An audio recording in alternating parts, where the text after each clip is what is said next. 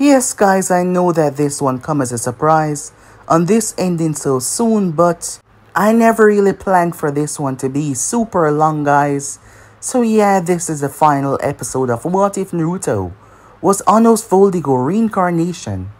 But as you already know guys, new what ifs are coming up soon. A lot more for you guys to enjoy, so don't be sad, just sit back, relax and enjoy the final episode guys. And don't forget to go ahead and check out the other what ifs over the other channels. Yes, I indeed have 4 more channels that I post what if on every single day for you guys to enjoy.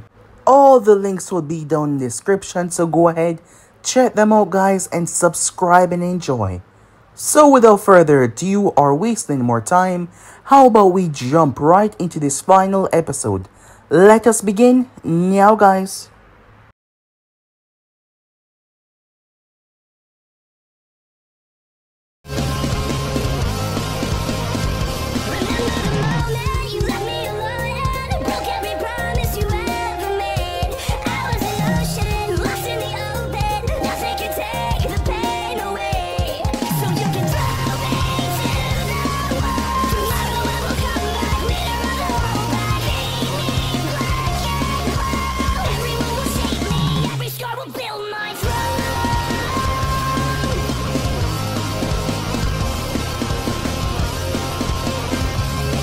So the last part that we left off, Mito was now a full-fledged ninja of the Hidden Leaf. Her latest mission had really gave her a true understanding and perspective on what it means to be a ninja. Her battle with Zabuza and Haku had really changed things for her. And now, she was going to be a part of the exams. Yes, the Chunin exams. Something that she's been looking forward for some time now, as she met up with her 2 teammates, Sasuke Uchiha and Sakura Haruno. Sakura, like many kunoichis within the village, was a part of the village new medical program. Naruto was the one that had brought Tsunade back. Yes, he was able to bring Shizune and Tsunade back. While that was going on, Naruto was at the moon, talking to a man known as Isamu. He was the legacy of Homura, the Sage of Six Paths' brother. Him and many others live up on the moon. Naruto had offered to bring them back towards the earth, but they preferred it up here. They did not want to be a part of the remaining clan down there. They seemed to be ashamed of their ways. They had a way to come back to the earth, and they knew of the Hyuga's ways and what they did to their own family. The reason why Naruto was up here was pretty simple, as he was here to speak to Kaguya Osusuke. There were things that Naruto did not know of. It was recently that he found out about Kaguya, and Naruto wished to understand. At first, they were against this, however, they soon realized just who exactly they were dealing with, and they realized that they had no option but to do as he says. As Naruto opened the void and entered into Kaguya's domain, the both of them started to battle. She believed in that she was able to overcome him with just raw strength. However, she soon come to realize that she was dead wrong. Naruto was above her, beyond her, whatever he was. Not only his power, his strength, his existence, he was truly incredible. Their battle wept through the dimension. If it wasn't a space beyond time, they would have probably destroyed everything. As Naruto was holding back, given how nonchalant he took the battle, his strength had continuously increased over the past couple of years, and he was at least 10 times stronger than he was. And given how strong he was when he faced off against Yagra when he was transformed by that god, Naruto wished to understand Kaguya though. He wasn't here to kill her, as Naruto was able to strip her down, pull the darkness out of her, the soul-quenching darkness that wanted her to take all chakra. It was a fruit that she devoured. However, Kaguya returned back to a state of confusion before she ate the fruit. As Naruto started to talk to her, she found herself crying. That was supposed to be impossible. How was she crying? As she didn't understand these emotions that she's forgotten so long ago, they came back with a force that she couldn't quite understand, as Naruto gave her time by constructing illusionary dimension for her to understand, for her to accept the way things are right now and what it is that she needed to do. While that was going on, Orochimaru went to visit one of Konoha's greatest enemy, that was Oniki, who had wanted to bring Konoha down ever since the Third Great Shinobi War. However, if there was a chance that this would fail, given that Minato was involved, Oniki didn't want his name to be dragged through the mud or put his village through that again. However, if they succeed, Konoha's shares would also be profitable by his village. So yes, the big day finally came, as the students down below started to participate within the exams. Mito was happy as she saw her big brother. She knew that he wouldn't miss this. Showing off her skills and her strength, Mito was phenomenal down there, as she went up against Neji and defeated him. Izumi saw Naruto as she smiled at him. She had kissed him a few years back. Since then, things has been going well. They had a conversation on why she had kissed him. There were already talks about her being put into a political marriage. However, she didn't want to be with someone that she did not personally care about or physically care about either. That is why she decided to run this experiment to see if her feelings for Naruto was true, and they were. Since then, the both of them had been dating. Naruto himself never understood the concept of love. While he was one of the most powerful men in the world, he never got that concept, but he would like to try to understand it. She herself was similar to him emotional-wise. The both of them were just taking it step by step. There was only a few people that were aware of this, not many. So as the exams took place down below, Naruto felt it. Naruto knew what was coming. His father knew what was coming as well, and they were prepared. They wanted to show the rest of the world, they wanted to show all their enemies that attacking them would be nothing but a waste, because it will cause their ninjas complete chaos and destruction. As Naruto personally decided to show them that. As us arrive, us believe that during these intervention of him watching Naruto did not know that he was there. However, that was false. Naruto knew that he was there the entire time. However, Naruto did not see us as a threat. The others was more of a threat than him. Us was arrogant and angry as he started to attack Naruto. Once again, Naruto proved that he was the strongest by demolishing him. He didn't even stand a chance against Naruto. Even after releasing power that would have wiped away the earth, Naruto simply destroyed the power with destruction magic as he turned us into dust with flames. But not before us empowered the tail beasts down below to cause a rampage, believing that that would distract Naruto for him to get away, but Naruto killed him so quickly that he did not stand a chance in hell. He then proceeded to descend downwards to handle the tail beasts and end this once and for all. So yeah guys, that's basically as we left off. You guys can switch across the place, check it out for yourself. So we jump right into this final episode. Let's begin now guys. Well. This is not something I expected. The Sannin Orochimaru spoke. The tail beasts had double in size. Not only that was the case though. The five tails, which was a dolphin horse, now had massive horns coming out of its head. Its body looked more ferocious and dark. The four-tailed monkey now had 4 arms, its mouth dripping acid as it moved. Their fists collided, fist and head collided with the dome, trying to break through. As for Shikaku's body was looking like a porcupine, the sands mixing and coming out of his body like spears. Orochimaru did not expect this. However, this was a healthy turn of event. Konoha won't stand a chance in hell. You made a mistake, Minato said, standing in the barrier with him. You made a mistake coming back here. You will not leave this village with your life. I will carry out the sentence of your execution for all of your crimes against this village. Now, Minato, Orochimaru said with a smile. Don't go skipping ahead before you truly see what is going to happen. The coffins Orochimaru stood behind. Both of the lids dropped open to reveal the first and the second. However, Minato did not seem surprised or worried in the slightest.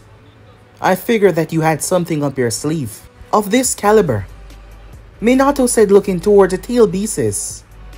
While Oniki may be a warmonger, he's not an idiot. He wouldn't hand over his tail pieces without proper cause of you showing him that you could end my life. You don't seem worried, Orochimaru said, trying to understand the man's look. Because I am not. Even if you somehow possibly took me down in here, you still would not leave this village. Oh, I presume you're talking about your son.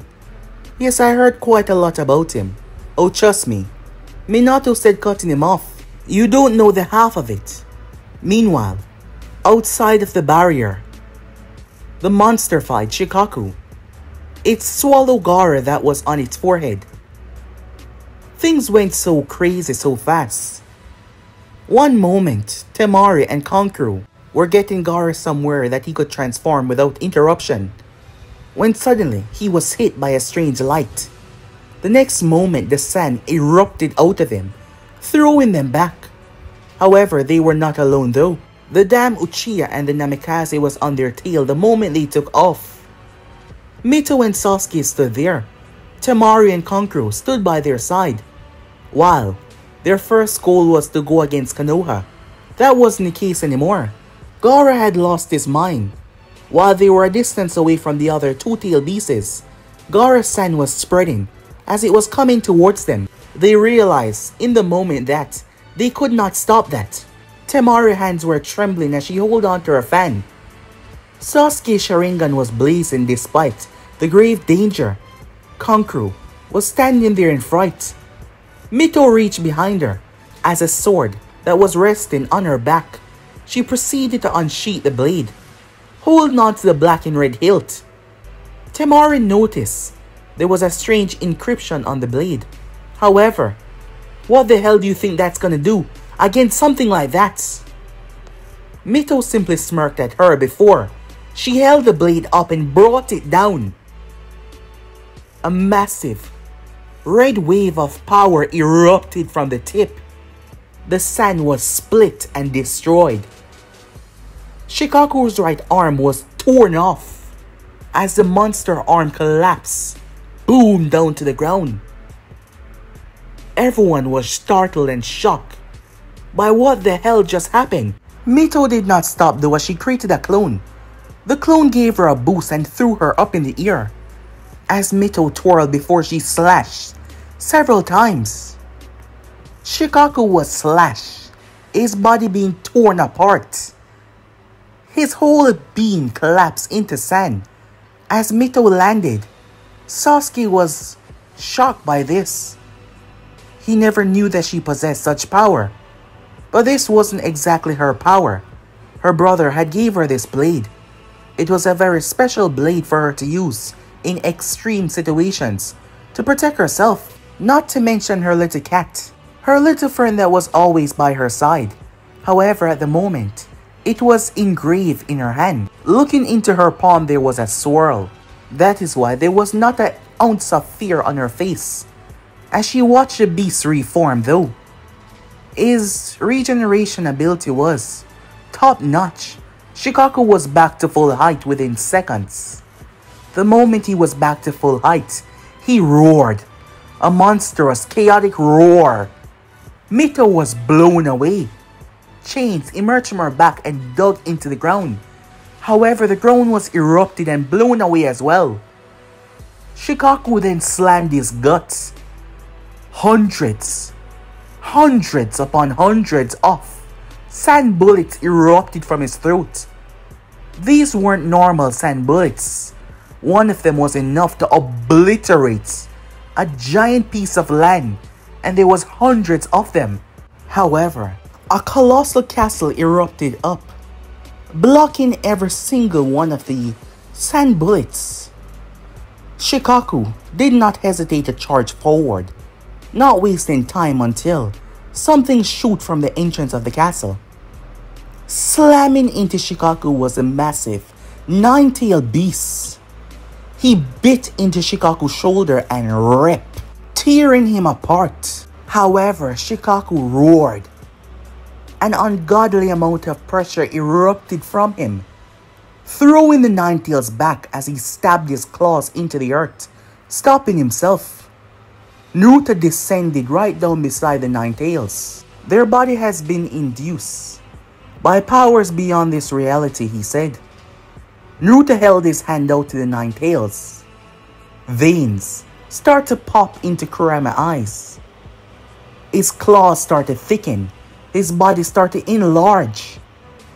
Kurama was colossal by this point, far greater than what he ever was, as he felt greater power than his own oozing through him. He looked towards Naruto. "What did you do to me?" he said. "Well, I just thought I might give you a helping hand," said Naruto. "Simply tear the Shikaku apart. Your claws will stop and negate any ability for him to recover. However, do not kill the child." It seems Konoha and the Sand were pitted against each other by an enemy of both. "And what about those two?" Kurama said, glancing over.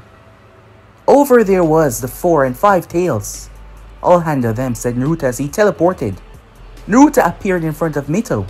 "Big brother, go back inside and help the people that you can," said Naruto. "I'll handle the rest out here.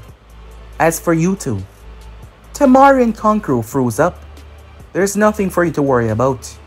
Your people were tricked into this by Orochimaru of the Sannin. And don't worry, I will make sure that your brother doesn't die. So go on ahead and spread the news to the other Sand Ninjas."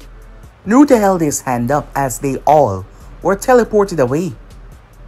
As Naruto proceeded to teleport once again, both the 4 and 5 tails came to a stop, their gaze fixated on him. They were just mindless and rampaging as Naruto stood in front of the both of them. These were just aspects of their real forms. They were feeding off the life force of the Jinchuriki and the chakra as well. So it didn't matter what he did to these outer shells. The Jinchurikis will be fine inside, and the true tail beasts will be fine. After all, in a sense, these things are just using them. They were like parasites. An enormous boost in power of a parasite. The both of them threw their attacks forward in several horns and fists towards Naruto. However, he simply held his hand out. "Graviole," he said. Their bodies were thrown by an invisible force. Given their massive size, they took down a large portion of the forest. They both got back up, hate in their already rampaging eyes. They held their head to the sky and started to charge up a beam of pure destruction, enough to wipe Konoha away. Normally, the power wouldn't be this strong, but they were parasites. As Naruto could see, the energy flowing through it. He held his hand up to the sky. The air around his hand started to react in an unnatural manner. The space around his hand started to bend in an unnatural manner as well. "Reine," said Naruto. The spell that was literally the grasping magic hand. As Naruto bent the space around his hand and the space between their attacks. The tail beasts were confused when their attacks simply vanished and exploded in the air. Naruto bent the two spaces until there was a gap in between. He then swapped the spaces, literally bending space. And the bomb was teleported upwards after it went through that gap. Having no time to waste on them, Naruto held his hand out. "Graviole," he said, activating his most powerful form of gravity magic. Their bodies crashed into the ground like a bomb. They struggled. They tried to get up, however, Naruto walked forward as he stood in between the both of them. He placed a hand on both of them as a strange symbol appeared on their face. Black and red chains erupted from the symbol and started to dig into their flesh. They howl and rip, trying to get out, but They could not physically get up. The black chains reached as the redness seemed to grip onto their very essence and yank the darkness out of them. They howled out and screamed in terror as their bodies were reduced, smaller and smaller and smaller and smaller until the only thing remaining was the Jinjulkis on the ground. As Naruto held the power in his palm, as he clenched his fist around it before it shattered into particles. That is when he saw Kurama coming over towards him. Kurama laid down one of his tails.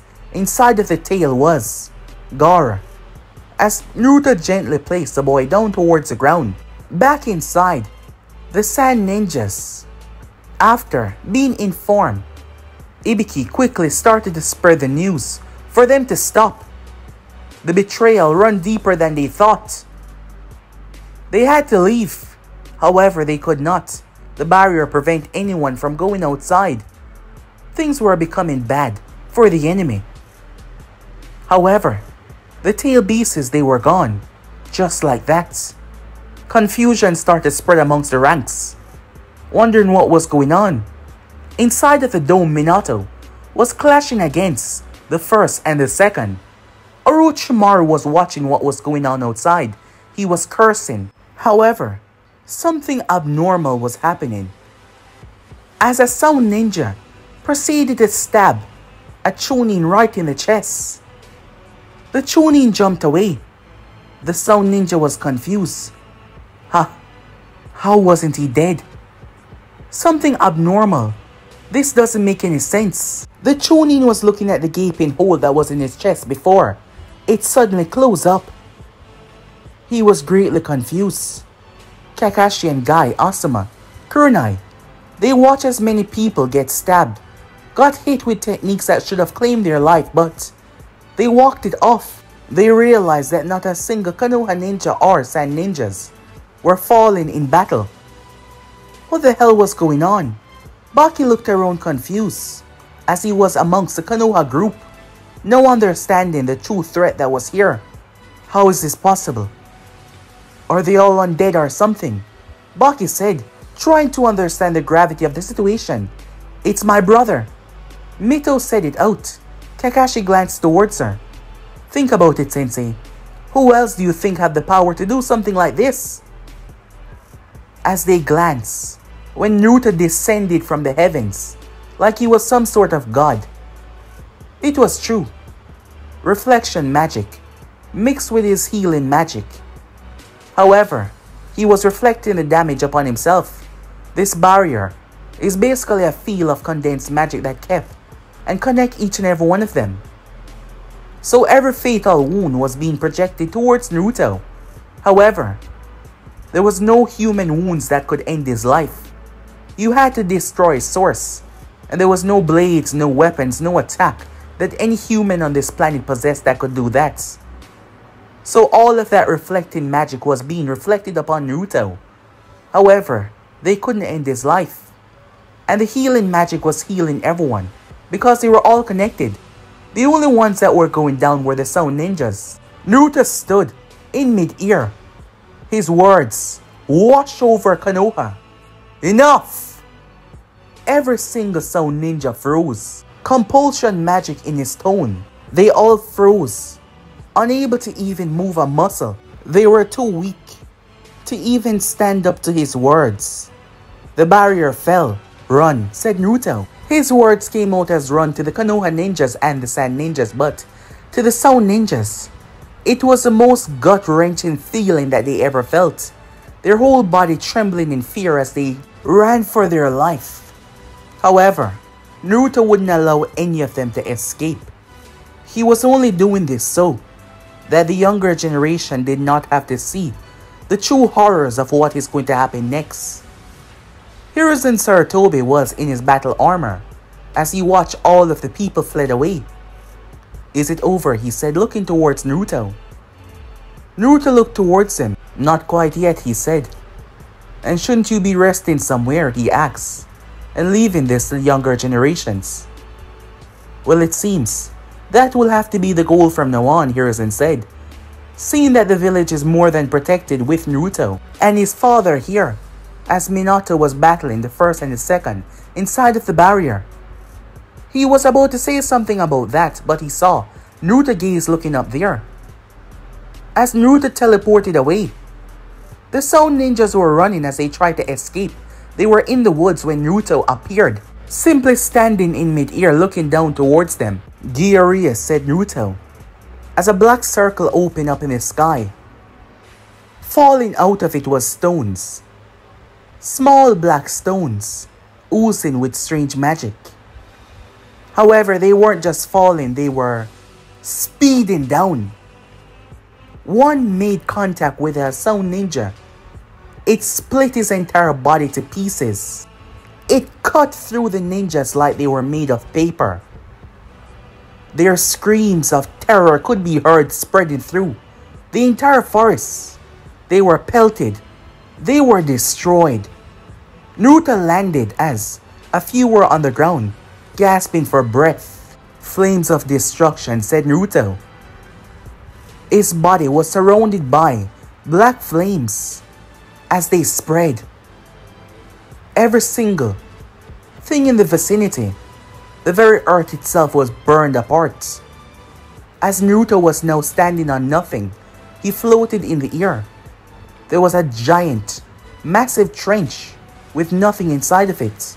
All the bodies of the hundreds upon hundreds of ninjas were erased. Naruto teleported away. As he arrived right in front of Orochimaru, the Sannin was baffled and shocked and frightened as Naruto gazed poured into his. Zoroti Dipto, said Naruto. A magical circle appeared beneath him as it spread. Red chains erupted from it, binding chains to constrict around the enemy. Orochimaru jumped away, but he was not the intended target. The first and the second turned, but they were grabbed. The chain wrapped around them tightly. As Naruto stepped toward his father, "This is the Edo Tensei technique," he said. Minato nodded his head. "I will leave the rest to you," said Naruto. "I'll make sure that he does not bother this village ever again." Orochimaru was shouting at the sound fort to drop the barrier. However, the moment they did, they slammed into another. They were shocked and confused. What the hell is this?" Kidomaru said as he punched. However, he could not break through Seikon and Ukon. Ukon lifting up his head, looking around. Drobo went straight to curse mark level 2 as he plunged his fist in it. "You're simply wasting time," said Naruto. "You don't have the power that is necessary to break my barrier." Naruto activated his mystic eye as he looked at each and every one of them. "I see," he said. They all got ready to fight until sleep. As Naruto's demonic eyes put them to sleep, Orochimaru was once again shocked. However, this was a chance. This was a chance that he was looking for. The Sannin shot forward. Yes, he shot forward, intending on driving the blade through Naruto's back and through his chest. However, Naruto spun and cut right through the Kusanagi with his blade of destruction. As he held it in his hand, the Sannin dressed back. He tried to fix the Kusanagi by sending his chakra through it, but it would not work. "Your blade can no longer rebuild itself," said Naruto, as he stepped towards the Sannin who was backing away. "It seems you've heard some information about me, but you have no idea the true understanding of who exactly I am. Otherwise, you wouldn't have dared to step foot in this village. Before that, though, there are certain things that I need to know." "Well then," Orochimaru said, "how about I tell you it all?" He opened his mouth as hundreds of snakes emerged. They all exploded as Orochimaru's gaze fell on Naruto's. Beyond the blood, as he saw all of his snake's organs and blood flowing in the air, time itself seemed to slow down. It was in that exact moment that the Sannin knew that he was screwed. Orochimaru pushed himself to his limit as he flashed around Naruto, trying to bypass him with speed. He lashed out with a powerful punch, but Naruto ducked underneath and slammed his fist in the Sanin's face. Orochimaru's head snapped to the side as Naruto gripped him by the throat. Naruto launched him. The ground was so close, and yet the Sanin felt like he was dropping from thousands of stories high. Boom! His body broke through the ceiling and slammed into the earth down below. Orochimaru, agonizing in pain as his body was broken, spat another Orochimaru out. However, to his shock, this barrier also worked underneath. As Naruto appeared in front of him and backhanded him, the Sanin crashed into the wall. Hard. He picked himself up as he blazed through hand sign. Wind style, he said. He blazed through hand sign quickly after fire style. He created an inferno. Oh please, said Naruto, as he proceeded to exhale and blew the flames out like they were nothing. Orochimaru was truly baffled. Shocked. What did you just do? He said. Confused as well. Not quite understanding. I simply blew your flames out. It was rather easy. Let me show you what true flames is. Naruto held his hand out as a red flame appeared in his palm. It floated above his hand before shooting toward the Sanin. Orochimaru jumped to the wall, but the flame followed. There is no escaping this, said Naruto. It hit the ground and ignites, surrounding the Sanin in a circle. Orochimaru thought it would be easy enough to just jump over it, but the moment he was over it, it erupted. The Sanin screamed out in bloody murder as his entire left arm and left leg was burned to a crisp. Erased. The Sanin quickly threw up another form of himself. Orochimaru backed himself against the wall, looking rather fearful. Something that he was not used to feeling. Actual fear that his existence might truly be erased. I told you, you have no idea what you're up against. Orochimaru froze as Naruto's hand was on his shoulder. That is when a collar appeared around the Sanin's neck. Orochimaru turned as he tried to punch Naruto, but his hand stopped. The collar started to light up slightly before Orochimaru's hand was forced back down to his side. What is this? A binding collar, said Naruto. The only way for you to break free is if I let you go, or if you're stronger than me. So as you can see, you are trapped. Now, as I was saying earlier about information, time skip. With the unsealing finish, Minato made his way. However, Naruto was already levitating out of the hole. But he was not alone. Orochimaru came up behind him. Minato prepared himself, but Naruto raised a hand. There is no need to worry. He won't make a move. Isn't that right? Orochimaru simply nodded. What did you do to him? Minato asked. I've placed him under my control. Not anything new that he has done to many others in the past. Killing him early would be a waste. There are things that you need to know, said Naruto. His execution can happen after that. Time skip. Every single base that once belonged to the Sanin was raided. Over a few thousand people were returned back to their home. Every single Sound Shinobis that fought against the cause was annihilated. They were killed in a gruesome manner. The Sound faction was completely destroyed. The land of Ricefield, the once proud daimyo who was forced to serve under Orochimaru's rule, threat of his family being wiped away, came to speak to Minato on behalf of his country. Know that the plague was gone, that stain of a Sanin. They could rebuild. They could grow their country back into what it was. They were once the best producers of the best rice in the entire elemental nation, and his goal was to help his people return back to that state, bring thousands out of poverty after what the Sanin sink them into. Many people were brought back to Konoha. Those who gave themselves up There were also those that were useful, and they didn't want to die. So they decided to pledge their allegiance to the village, asking for a safe haven. However, there were those like Guren, who stood against the cause. Izumi, who had faced off against the girl, annihilated her. Suigetsu was brought back to Kiri, him being once a citizen of the village until, well, he was kidnapped. Jugo was taken out.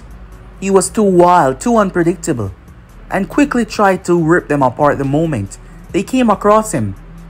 Karin, she was a Uzumaki. She was brought back to the village. A few months like this passed as a lot took place. Orochimaru was executed. He was finally no longer a stain on Konoha reputation and their name. The Sound Four was not killed. Naruto had removed the mark from each and every one of them, similar to what he did for Anko. He saw and he understood them. None of them had a chance to truly live. They always was forced to do others' bidding. As Naruto had a feeling that they would make a great team on the right side for once. It would take a lot of effort though, and a lot of help. The Sand team was released. All of the Sand ninjas were allowed to return back home. Mito had spoken to Kankuro and Temari. Well, they were actually a bit grateful that she didn't leave them to just die after Gaara transformed. She also spoke to Gaara as well. He was a Jinchuriki. She might not understand his pain. She might not know what he was going through. However, there was people there that loved him. She spoke to him. At first, he ignored her. She showed him that his siblings were always there for him, even in the most dire situation. And something seemed to click in the young boy. She spoke to her father as Minato, as a sign of trust that he believed the Sand would never, ever make a move like this again, to secure a future relationship without any chaos or problem. Minato helped Gaara. For the first time in years, Gaara was able to sleep. He was beyond grateful. Time skip. Months had passed. Oniki was furious. Beyond furious. During these months, one would expect that Konoha would send word to them about their tail beasts, but no. Konoha has not made a move to reach out to them at all. Did they really think that they could just keep his weapons? Oniki was furious. He kept on expecting something to be sent from the village, but absolutely nothing. Time after time after time again. And he wasn't just about to take this lying down. However, there was a problem in trying to retrieve them if they found out that he was involved. He heard about the Sanin's death. Perhaps they got information from him before his demise. That is the main reason why Oniki has not made a move to go there just as yet to get information, knowing that it would lead to an international incident. And the moment that is out, war will be on the horizon. At first he tried to keep his village out of it, his name out of it, but that damn Sanin screwed him over. He had so much firepower and yet he wasn't able to do a damn thing. The man was pissed off. He was even hearing words that not a single Konoha ninja fell in the attack. He also heard about Minato's son. Things that seem really impossible, but people, they were all saying this like it was true reality. Oniki find this absurd though, wondering though, if this child is truly something that could pull off such feats. It happened in an instant. He was deep in thought when suddenly someone appeared in his office. A magical circle on the ground and the person seemed to appear on top of it. Immediately, Anvus, hidden away, quickly emerged, blades and kunais placed all over, ready to strike. Before you have your people make a move against me, you might want to look outside. The door burst open as a Chunin ran inside, sweat covering his face. Sir, he said, looking frightened. Oniki gazed outside. He opened the window and flew out. What he saw startled him. Hundreds of magical circles were in mid-air. The center was open and inside of each was a ball. It seemed like a miniature sun, pulsing with plasma magma heat. Only he could feel the heat from here. His lips cracked. All the water around started to evaporate. He felt drained just by being so close. And he was not even that close. Oniki floated down. What is this? He said. That is an attack that can wipe out your entire village and everyone here, including you. Oniki grit his teeth. What? Not expecting retaliation. You gave Orochimaru your 2 Jinchurikis under the information that your name should not be involved until he successfully killed anyone that stood in his path in Konoha, even children, people that did not deserve to die. I want you to explain to me, why is it that you can do something like this and not expect you to feel the same effects of your actions, to not watch thousands of your people die, and before you even think of try ending my life, even if I die, something that you can never accomplish, those attacks will simply hit, and there is no way that you can destroy all of them. The hidden stone will be a distant memory of the past. By now you ought to know who I am. I'm sure you heard rumors, heard things that you believe weren't true. However, I can assure you that they are. What do you want? Oniki said, understanding the true gravity of this situation. Well, first of all, your 2 Jinchurikis are dead. They were more than willing to attack my village and harm my people, so I took their life. Secondly, the tailed beasts now belong to Konoha, and you and I are going to make a deal. A zek. A contract between you and I. A contract if you were to betray, you will die. A simple notion that you never raise your hand against Konoha. You conduct your business as you would. You live your life as you would. Your people is never given an order from yourself to attack the village. To attack my village. There will be no more war in the elemental nation. And I will be making sure of that. By you signing this zek, said Naruto as he held up his hand. The contract form. Enough of your weapons. Move them, said Naruto. He was not in a charitable mood. The ninjas did not know what to do as Oniki gave them a signal to move. In doing this, you remove those, Oniki said. Yes, as simple as that. Simply raise your hand, said Naruto. Oniki realized that he had no choice. And he would rather sacrifice his pride than sacrifice his people and his family. As he gazed behind him to see the menacing balls of destruction hovering in mid-air, it seems they were not rumors. It seems they were reality after all. Enough hesitation, said Naruto, as the balls started to descend down towards the village. Stop, Oniki said. The mere movement of them started to melt buildings. They rose back up. I'll do your damn contract, he said. Remember, going after my village and my people would result in your immediate death. Naruto said. Time skip. So you made a contract with him as well? Minato said. Yes. This will stop any other great war from ever breaking out. Unless they go against what you say. And their death will bring a new leader to rise. Then I'll simply do what I planned to do in the first place. If that does happen, this world might call me a demon king once again, said Naruto.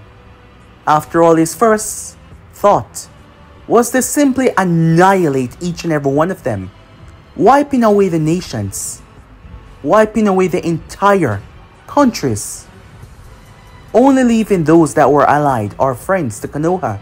Have faith, said Minato. I believe they will do the right thing for their people, as leaders. Minato did not want that either. What Naruto was thinking of was committing genocide as much as they wanted to go against Konoha. There was too much blood already shed. But Naruto had the power to stop this from ever happening again, so the genocide was not needed. Time skip. Zetsu was traveling underground. Rumors were spreading all around the elemental nation. Zetsu had heard quite a lot about it. He was traveling until something happened. Zetsu found himself on the surface, confusion written all over his face. There you are, said Naruto. I've been looking for you. Zetsu turned with a confused look on his face as Naruto stood above him. Time skip. The hidden rain. Rumors about the Hokage's son proving to be a foe that was beyond the imagination of what this world understands as a concept of power and strength. Nagato was hearing too much of these.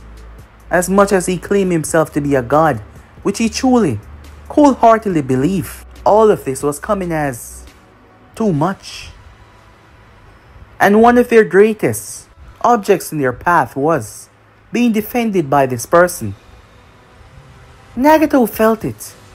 Just for a split second, something teleporting within the vicinity of his area.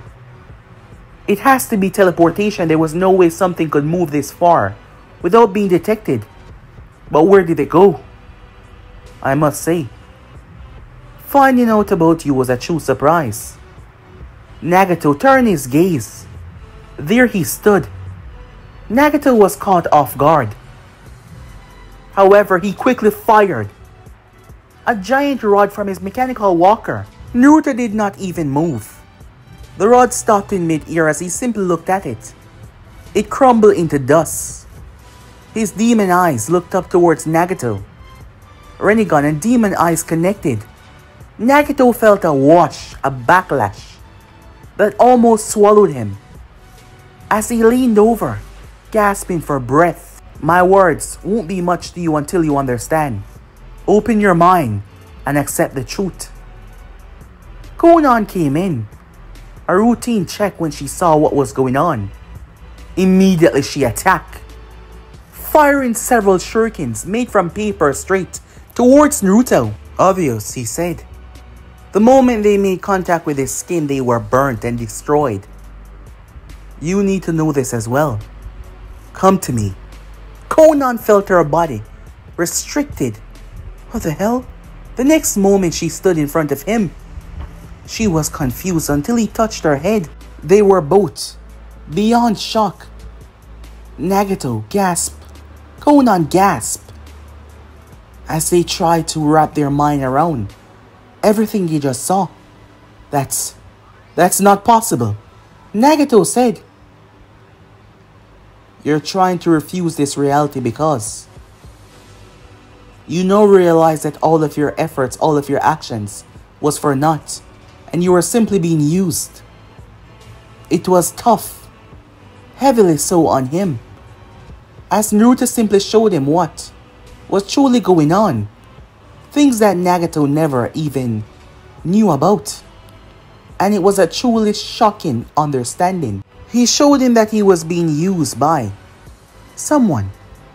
He was a puppet the entire time. Just a puppet for their motives. Someone to hold the eyes. The eyes that he was never even born with. It was given to him. The realization was a truly devastating one on him. I understand the pain you must be feeling of understanding the reality that you actually live in, and not the false one that you believe is actually truthful. But you needed to understand because the goal of your organization is to kidnap the tail beasts. While my sister was a target, she's no longer. However, your goal is still something that will not bring peace to this world as you believe. Your whole understanding of the reality and what was truly going on was simply a forecast that you never truly understood. Allow me to help you and guide you down the right path to what your friend Yaiko could be proud of. No longer this nonsense that you have done. Naruto said, looking towards him. Time skip. Obito Uchiha had been lying low, his alias as Tobi, ever since he had faced that boy years ago, and he was almost destroyed. The so-called being that he had spoken to had never returned back to him. He heard movements as Zetsu emerged from the ground. Here he is, Zetsu said. Obito was confused by his words until Naruto also emerged from the ground as well. Obito immediately tried to flee, jumping into his domain. However, Naruto stood right there. There is no escaping from me. This time you would not receive help from your so-called god, he said. Naruto looked towards him. It is best if my parents never find out about you or Kakashi to believe that you, student and friend, could go this far. Isn't that right, Obito Uchiha? There was a little movement from the man, showing that he knew, showing that he understand. As Naruto held his hand out, concealment.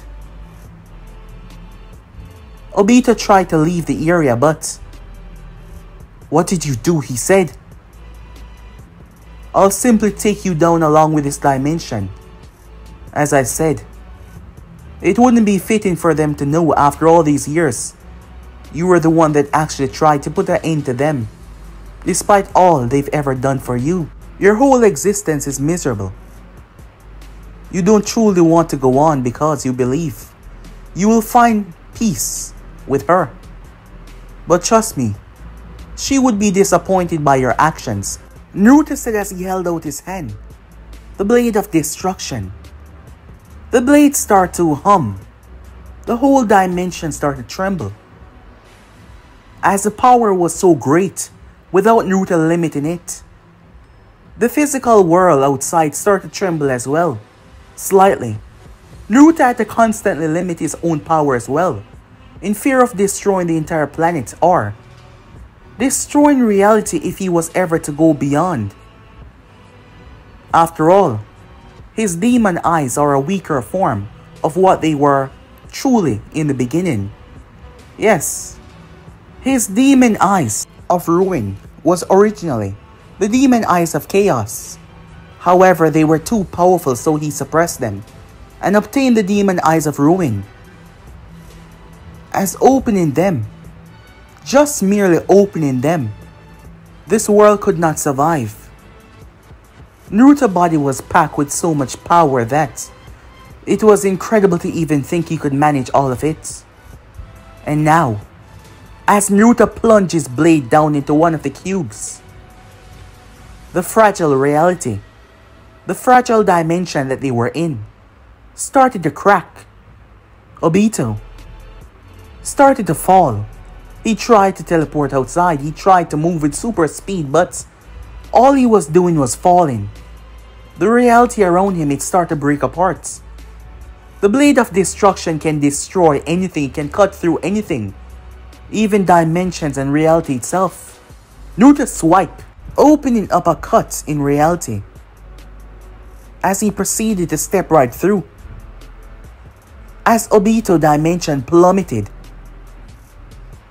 it fell, and Obito was erased alongside it, never to be seen ever again. This was something that Naruto was going to keep to himself. It wouldn't be good to just burn them with this information. Time skip. Lying in bed, Izumi was resting her head on his chest. The both of them were simply relaxing. Naruto has done a lot in the past few days, accomplished a lot. The last thing he did was speak to Jiraiya, informing him that his students that he once believed was dead was actually alive. Jiraiya, did not hesitate to go there. Upon arriving towards the land of rain, he was greeted by Nagato, no longer in his mechanical walker. When it first happened, Nagato was startled by Naruto freeing him of that. Flashback. Nagato stood behind as he watched. Konan was looking towards him. What's wrong? She said, looking at him. A lot of reveals had happened, a lot of things had truly break his mind on what was truly going on in the world. And now, here he was. Nagato did not feel the rain for a very long time. Konan held his hand though as she guided him outside, as the rain fell on his skin. The wonderful rain. In a long time, a smile came on his face. Naruto words that he still had his village to protect and his people to keep safe. He gazed down towards his people with his own eyes. Yes, seen through the eyes of the Pats, but still his own eyes. The first thing that came to his mind though, it's time that they gave Yaiko a proper burial. Yes, it's time. Naruto was very open to Izumi. She was well aware of what was going on. He did not lie to the ones that he cared about. However, she was worried. She propped herself up as she looked at him. He placed a hand on her cheek. "You are concerned," he said. "Of course I am. You're telling me that you'll be fighting gods. I know that your power is beyond what I can truly imagine, but still. The word God. I don't want to lose you," she said. "I understand your fear," he said, placing a hand on her cheek, the other one, as he pulled her close and kissed her. "But there is nothing to fear. I told you this before, that I never truly understand the concept of the word love, but over the years, I've gotten to. And that is not something I will release. That is not something I would let die out because of my death. So I can assure you that I will be coming back to you, no matter what." As she kissed him. When they broke apart, Naruto's eyes snapped to the left. "What's wrong? Seems we have a visitor." The both of them got dressed. As they walked out of the compound, Uchiha guards standing.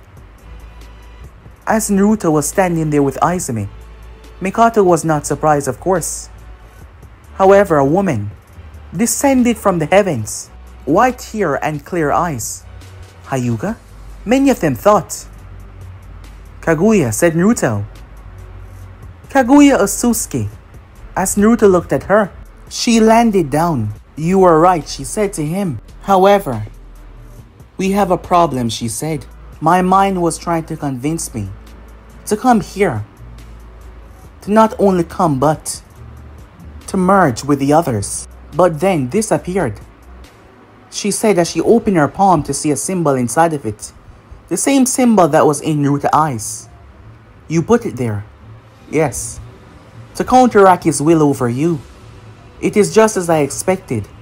It seems he's coming."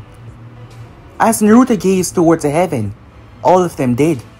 A bright light could be seen. It was nighttime, and yet the night was illuminated by extremely bright light. "Seems I have to go," he said. "Wait," Izumi said. "Is that them?" "No. Something else," said Naruto. He stepped forward. "Do not worry. I'll be fine," he said. He leaned in as he kissed her right there, in front of everyone. "Tell my family what is going on." She nodded her head. "Kaguya," Naruto said, looking towards her. "I will stop any that pass you," she said. "I will not allow them to destroy it. I promise." She said to him. Kaguya had went through a lot. Emotionally, mentally, physically as well. She was no longer the same person that she once was. However, there was no time to focus on that now. Naruto nodded before he took off. Aren't you gonna help him? Izumi said, he does not need my help. Your concerns about him are justified, but if you only knew what exactly he is, you wouldn't be concerned. As Naruto arrived between the border of the Land of Fire and the Land of Wind, a portal opened up as someone emerged. He looked like your average Osusuke, but he was not. Long white hair, pupilless eyes, dressed in a white and grey robe, with white pants. As he calmly stepped forward, he seemed empty and blank. Naruto gazed up as he watched a bright light that illuminated the night sky like a second sun flew down and slammed into him. The ground was not harmed, nothing was harmed. When the smoke and dust cleared, the Osusuke eyes focused on Naruto. I take it that you're Shibaya Osusuke. Yes, this vessel will have to do for the time being. Before we fight, I'm curious about something. Why did you create them to begin with? Just like any other. Loneliness. Companionship. However, my goals were far beyond that.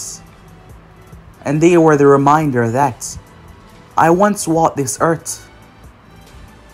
But when you transcended the level that you were at, you faced challenges. Yes, I did.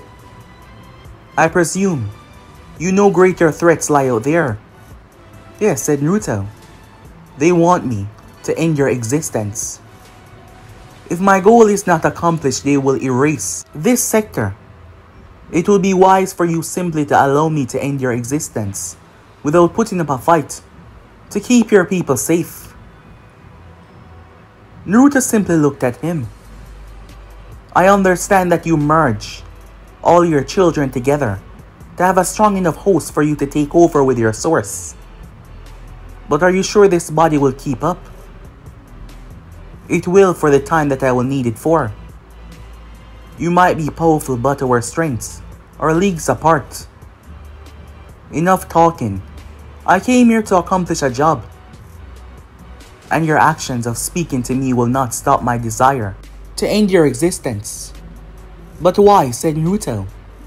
These so-called gods above you, why not strike back against them? Why not help me defeat them? I'm afraid there is no such thing. Their existence cannot be destroyed, but yours can. Moving against them would be a foolish act, something I will not even indulge. Now, his third eye opened up. It was a simple blue eye, pulsating with unnatural power. Both of his eyes were white like the Byakugan, but it wasn't just white. It seems like nothingness. He raised his hand towards Naruto and the area was lifted up and swallowed. It compacted upon itself like a black hole, swallowing Naruto in the center. However, Naruto sliced through it, destroying it with his blade. Well, seems you were able to survive that. Shibaya lifted his hand to the sky as a red orb appeared in his hand. He then flicked it towards Naruto. It started to grow in size. As Naruto could see the amount of power, he sliced upwards, cutting through the orb before he created a dome around it. The explosion was not something that go out, but something that tear in the existence inside of the orb. Simply eviscerate everything that stood. Despite the barrier that Naruto put up, it broke through it. Half of the land was plundered. As Naruto looked around, I must say, you're stronger than I thought, said Naruto. I told you, our strengths are leagues apart. My existence is greater than yours. I will destroy you and your entirety, he said, appearing in front of Naruto. His palm buried in Naruto's guts as he twisted his hand causing Naruto to spit up blood. Before Naruto was launched, crashing through several objects, Shibai appeared above him and sank his feet down into his chest. Strangely enough, there did not seem to be any force behind it, but when it did touch, the ground opened up. This wasn't a crater, this was a cannon. From a single attack. Once again, Naruto spat up blood. Shibai grabbed him by the face before he launched him to the sky. Holding his hand out, several spears of light manipulation appeared. They kept on bombarding and slamming viciously into Naruto. Shibai then held his hand up. Palms made from golden lights slammed together. The entire world shook. It trembled vigorously as Shibai calmly stood there. He held his hand up. The heavens itself started to scream. Thunder and lightning compressed into a tiny ball, dropped into Naruto's chest. What followed was chaos. It was like thousands of nuclear bombs went off at the same time. In one section, compressed. The attack was so compressed that it was so violent in one spot. Anyone that was in the center body would have been reduced to rubbles. There was nothing there once he was done. However, a red ball of energy suddenly started to expand until it formed Naruto, completely unharmed. How is this possible? That should have been enough power to erase you. Give yourself some props, said Naruto. You destroyed my physical form a moment ago. However, it wasn't enough power to destroy my source. This doesn't make any sense, Shibai said, looking around. This destruction does not match the amount of power I use. Yes, about that. I simply wanted to see how great your power is. However, I underestimated you. If I did not take all your power head on, you would have severely damaged the earth. So I couldn't allow that to happen. So you allow my attacks to hit you and draw them in, despite the damage to your body. Yes, I did. As I said, your power is not enough to destroy my source. But now that I know that, Naruto gripped his face. Shibai was shocked. The reality of me touching you and the one that I did not have now merged together. Naruto took off at speeds that were beyond the human mind could understand, as the both of them stood in space. Shibai looked at him before his whole body started to glow with a white aura. This doesn't change anything. Your death is certain, and it cannot be stopped. You will be destroyed. Its aura started to gain a ferocious tint. As Naruto noticed that, the body that he possessed, it was breaking apart. His power was vast. That is why his first body was destroyed, because he transcended normal physical form. While he had to eat so much fruit to do that, Naruto could do that by himself. Naruto thrust forward as they started to fight. Their punches were shaking the entire place. As Naruto had to get him away from the Elemental Nation though. Down below on the Elemental Nation, Minato stood in the office, his wife, and their little girl. Kaguya had her eyes closed as she tried to pinpoint Naruto because of the mark that he placed on her. Izumi was also there as well. She held her hand out. What seemed to be a projection of darkness came up. Wait, what does this mean? Where is he? He's not on this planet as we speak. But, so where is he? I don't see anything. Kaguya started to use more of her power. What's going on? Izumi said. They're moving too fast. Not even I can keep up with their speed. Look, said Minato, as he saw flashes. Wait, is that them? Izumi said. Yes, it is. Mito kept on focusing as she looked closer, trying to see if she could pinpoint what exactly is happening. As Kushina was quiet watching the scene, hoping that everything was going to be alright, when they finally came to a stop. He's alright, Mito said with a smile as she saw Naruto standing there, as nonchalant as ever. As Kushina released a heavy breath, so did Minato and Izumi, as Kaguya simply watched. Back with the two of them, their attacks was sending ripples and waves throughout the galaxy as they clashed against each other. Shibai created what seemed to be a supernova. The powers seemed to draw and push space itself. He launched it towards Naruto. Naruto held his hand out and summoned flames. Unholy flames. Magical flames. The supernova was consumed, shocking Shibai. As Naruto stood there as calm as ever, not fearing or even stepping away from him. Shibai was blasted through the back as a giant hole ripped through his chest. Naruto stood there once again, sending his attack back in time.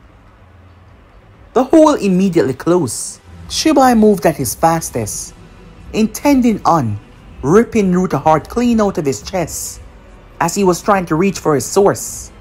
However, Naruto dodged, shocking Shibai as his eyes, for once in a long time, was looking surprised.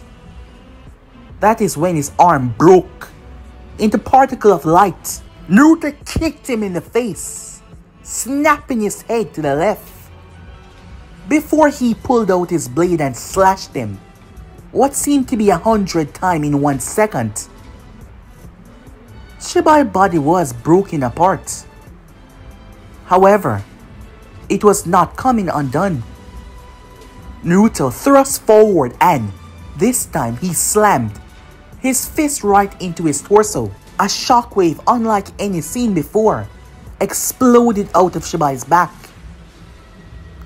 His body was thrown through the vast emptiness of space. As Naruto held his hand up, black lightning twirled and twisted around his fingers. Lightning of destruction. It became a rod. As Naruto twisted before he thrust it forward, Shibai held his other hand up, but it burst into light as well. The rod burst into his chest as Naruto clenched his fist. The rod then imploded, destroying the body. There was no normal Osusuke that could stand to fight Naruto for at least 10 seconds. However, Shibai failed to control the body as he thought, and now his source emerged. It seemed just to be a fog that was in the sky, but it was a being of pure power and light. His voice echoed around the area. It was shameful for me to come in this form to fight you. It would seem that you were beyond me, for me to fight you at my fullest. But I underestimated you. However, it's over. His form started to glow, before a beam of light exploded out of it. The mere touch of this beam was erasing everything in sight. It's now over. The beam was enlarging before it started swallowed everything. I told you this before, said Naruto as he stood there rather calmly. The reality that you succeed is not one that will ever truly be accomplished by you. You believe that your source is powerful. Let me show you what true power entails. Naruto said as he released his source, his form vanishing away. Shibai attack slammed into Naruto's source. However, there was no destruction, as Naruto's source was red and large. It started to spread It started to spread and consume, making Shibai look small. What is this? How is this possible? Red chains tore into Shibai's source. How are you harming me physically? This makes no sense. What are you doing? You hunger for godhood. You try to achieve it by simply devouring energies from planets. However, even then, you simply excelled to a higher form, believing that you were the strongest, but then you saw that there were stronger gods out there. Now you turn your sights upon me, believing that your source could erase me. Your Osuskis wouldn't stand 5 seconds against me if I were to fight for real. Releasing my source is powers that you can't even fathom. And let me show you what the true essence of power is. Naruto said as he released a beam similar, but it was red. Shibai tried to block it, but it corrupted his source and consumed him. Shibai screamed, which shouldn't be possible, because he shouldn't be feeling pain in this form, and yet he could feel his source being destroyed. No, this is not possible. I can't be destroyed. In front of me, there is nothing that cannot be destroyed, Naruto said. And so, what seemed to be a benevolent god was wiped away. Well, his essence was wiped away, his source, his power. Naruto's physical form came back as he was holding on to a tight, small white orb in his hand. It was all of Shibai's source that remained, as Naruto had simply used his own power to override it. He could enter other people's source and take it over, holding this power within his palm. If this was to be released by him and touch the earth would explode. There was so much power packed into this one tiny ball as Naruto held it there. That is when they arrive. The Eye God, the Time God, and the Emptiness. So you finally reveal yourself to me, said Naruto. The Time God was the first one to speak. You should have listened to our warnings and simply allow your existence to be erased. Normally, we don't do this, but you have left us no choice. We can't allow a being like yourself to continue existing as we exist. I see. You're afraid of me. The Emptiness spoke. Foolish. We fear nothing. We are gods. Then why fight me, said Naruto. Why? Wish for me to be erased. You were never supposed to be in this universe. You were never supposed to be here to begin with. Your existence here is an abomination, and we will fix that wrong. And now, in doing so, we will simply erase it all. They all held a hand up as their power started to fluctuate. Goodbye. Naruto watched as planets started to dematerialize. Space itself started to dematerialize. He flew backwards until he came to a stop. The elemental nation was a far distance away from him, but with his speed he could get there really quickly. However, the attack that was coming his way, it was destruction, his specialty, but he could not stop this. This power was beyond him at the moment. It was stronger than him right now. As Naruto closed his eyes, when the destruction started to affect his whole form, the gods were confused when they saw that it started to slow down. As Naruto's eyes were still closed, his fingers were being destroyed. His hands started to be destroyed, but the destruction was not passing him. As Naruto's demon eyes of ruin started to change, as Naruto opened the demon eyes of chaos, something that the gods never thought was possible, he destroyed their destruction. They were shocked. They were completely shocked beyond their wildest imaginations. They were gods, and yet their destruction was destroyed. There was no physical way that should be possible. As the three of them stood there, this makes no sense. The God of eye, wisdom and understanding and sight. The God of time, control, and the God of nothingness, emptiness. They had the abilities to wipe out galaxies by themselves with a simple move of their hands. Powers that no other life should possess. They were the strongest. Their power was beyond. The three of them combined, they had the power to wipe out the entire universe. The problem was, they weren't dealing with a universal threat right here. As Naruto pulled out his sword, with this blade in his hand, there was nothing that he couldn't destroy. Everything within creation itself, time, space, reality, the very universe itself. As Naruto swiped, the three of them combined their power and shoot a beam towards Naruto's swipe. The collision caused a rupture in the universe, opening up several different universes. As Naruto, with this blade in his hand, was a multiversal threat, the gods were shocked. If they was to accomplish that feat, it would use a great amount of their power, and yet he did it with a swing of his blade. No longer was Naruto holding back, releasing his full power, opening the demon eyes of chaos. Naruto never truly feared any of these gods. There was nothing in this world that he feared, because there was nothing in this world that could end his existence, and there was nothing that could stand up to him.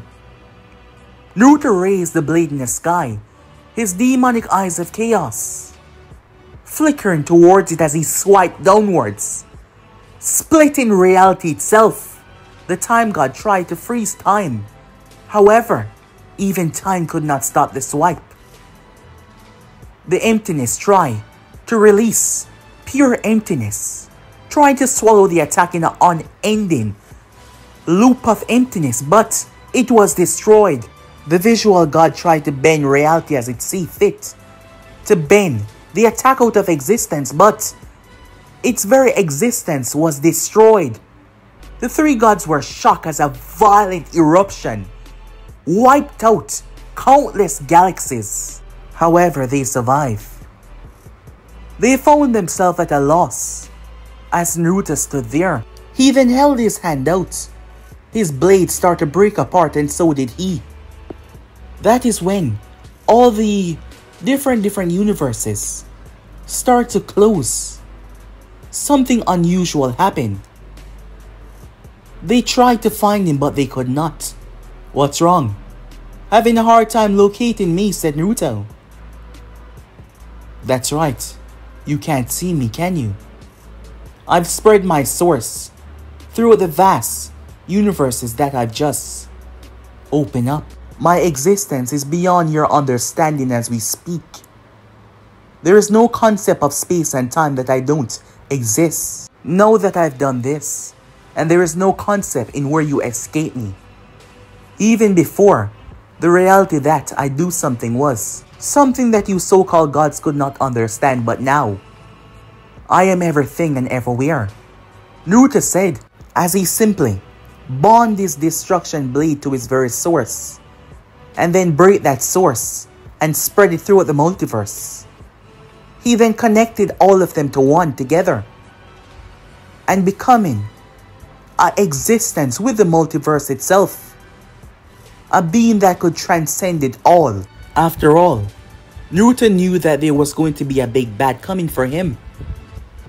So over the past few years, he had been getting ready, preparing himself. But even then, it seems like his power was just too much. With every single type of immortality doing this, his source was almost destroyed, but it was able to breach through the very existence of the multiverse itself, linking and combining them all without rupturing them into one. So now even if his concept and source is destroyed, he can still bring himself back. He has become a misfit that exists outside of the world. Fragment, order, reason, and logic. His existence no longer makes logical sense. There was never any reason for me to fear a single one of you. Naruto said, now, disappear. With a simple snap of his finger, their bodies start to break apart. They use every ounce of their power trying to retain their self, but they could not. They start to slowly be broken apart. As they vanish, erase, their source no longer existing. They were gone, never to be seen ever again. However, as Naruto's source reformed within near the elemental nation, in a way it was not exactly him. Naruto has bound himself to the multiverse, linking himself to all existence and all realities. However, he didn't wish to leave the people that he loved. Therefore, he bound a piece of himself, permanently linking it towards this universe.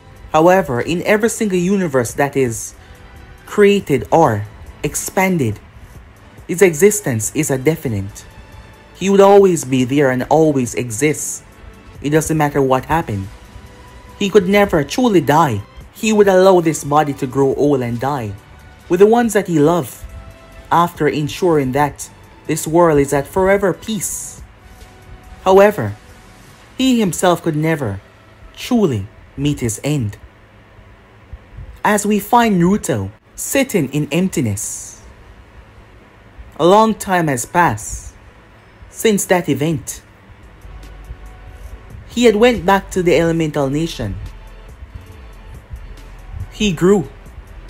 Kaguya had left. She left on a journey to explore the vast universe.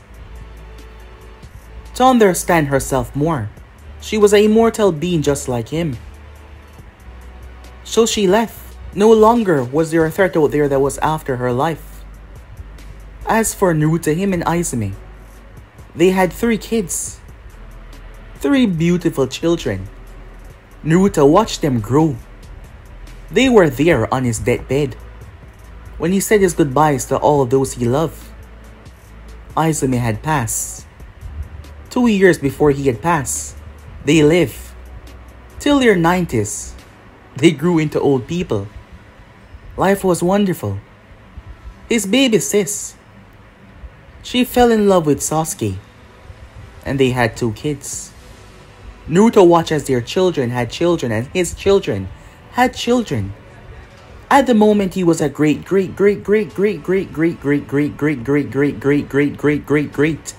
grandfather.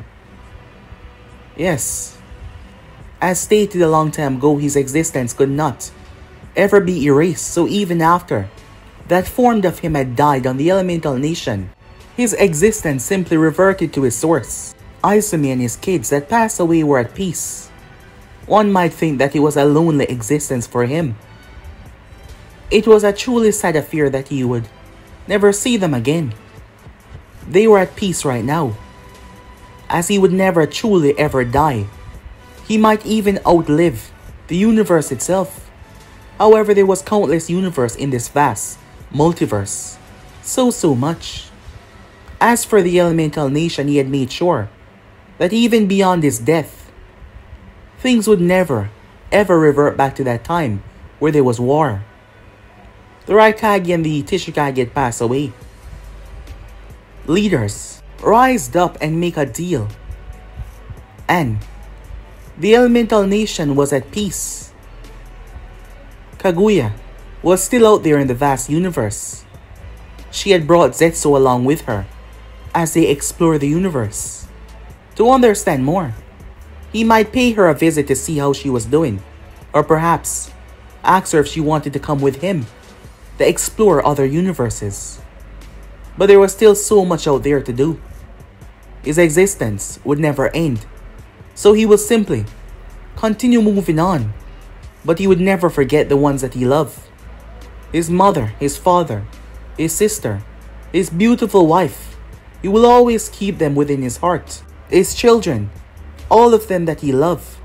He will never forget a single one of them. As Naruto opened a space in the multiverse before, he flew through his source, entering into another reality. And yeah, guys, that's where we're gonna be ending this one. Yeah, that was a long one.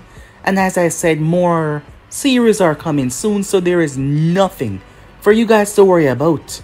So yeah, thank you for all of your help and your support. And don't forget to go ahead and check out the other series. And yeah, I'm out for now. See you guys soon. Peace, guys.